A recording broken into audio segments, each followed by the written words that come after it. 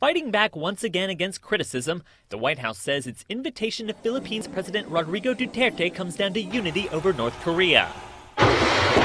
North Korea test-fired a ballistic missile on Saturday and is vowing to continue the tests. White House Chief of Staff Reince Priebus said on Sunday Trump's Duterte invite was to firm up support in Southeast Asia. Duterte, who came to power last year, is accused of supporting the extrajudicial killing of more than 9,000 drug suspects in his country.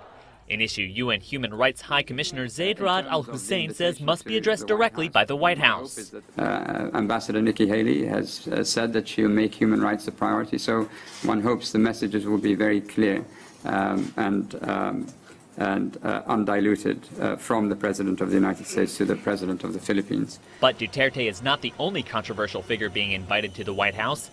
Thai Prime Minister Prayut Chan-o-cha, who heads the military government that took power in a 2014 coup, has also been asked and has reportedly accepted the invitation to meet President Trump.